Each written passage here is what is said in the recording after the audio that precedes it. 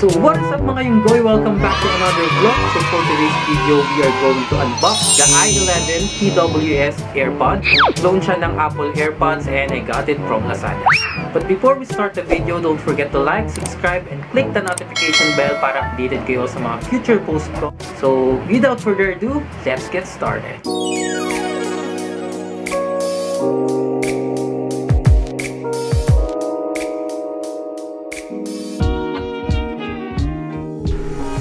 Hi guys, so for today's video, we are going to unbox the i11 TWS Airpods.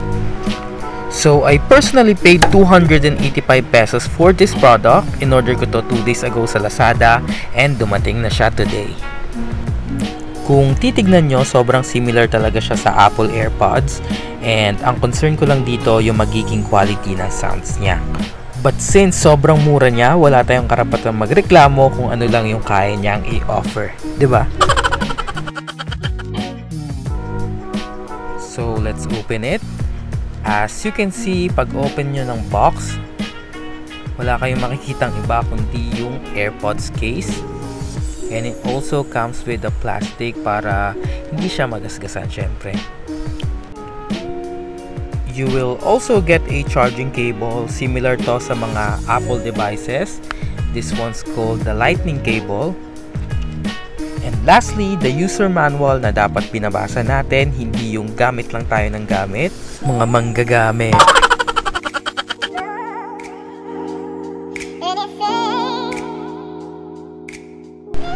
So when it comes to the built-in design, yung case niya sobrang okay naman, hindi siya high quality, pero for the price, okay naman.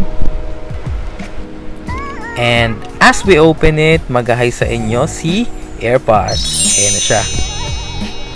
Built-in quality, sobrang handy niya. Pwede mo siyang isuksok kung saan-saan. And isa sa plus point sa product na to is meron siyang hinge.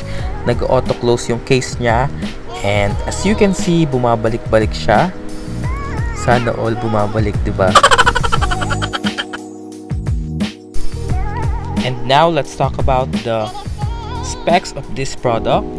So, itong earbuds na to, nag-run siya ng Bluetooth 5.0. Hindi siya water resistance. Kaya niyang tumagal ng 6 hours. Talk time of 4 hours. And yung case niya itself, o yung charging box, can recharge the earbuds up to 4 times. Yung charging time naman ni i11 TWS is 70 minutes or 1 hour and 10 minutes as per the manual to fully charge the earbuds as well as the case. And siya nga pala guys, nagbasa kasi ako ng mga reviews sa Lazada about sa product and ang daming reklamo na di daw umiilaw pag sina-charge. So ayon sa aking pagsusuri, nagkakaproblema sa pag-charge yung mga first time user kasi unang pasok mo ng charger, masikip talaga siya, as in akala ko din sira yung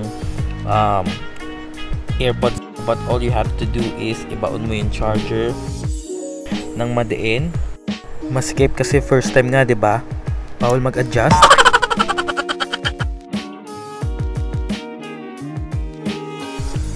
So let's try to connect it on our phone.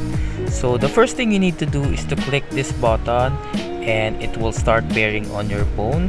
So lagi yung tatandaan to click this button first before actually removing the AirPods on the case because hindi siya gagana pag tinanggal niya lang siya nang hindi pinipindot yung button.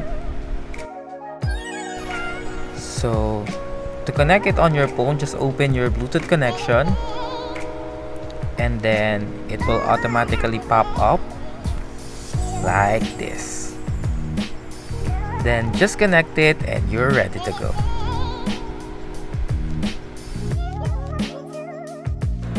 So once connected, makikita nyo dito yung battery percentage ni case and your AirPods. Overall, sobrang okay niya for the price. Aside from wireless siya, mas okay siya kaysa sa mga earphones na may messy cables na kusang nagbubuhol-buhol kahit maayos mong nilagay sa bag o kung saan. And with the sound quality, trinay ko siya with music videos and recording and sobrang okay niya at hindi siya sabog o tunog lata. Sobrang recommended din siya sa mga students and also sa mga taong budgetarians. Pero kung may budget naman kayo, syempre mas okay pa din yung original AirPods. Gusto ko lang ding idagdag guys para to sa mga taong naka-cringe o natatawa sa mga taong gumagamit ng mga fake products. Sana i-cancel na natin yung ganong culture 2020 na guys. Ang dami nangyayari sa mundo. Just let people enjoy things, diba? So that's it for today's video. If you have any question, just comment it down below. On to the next unboxing. Bye!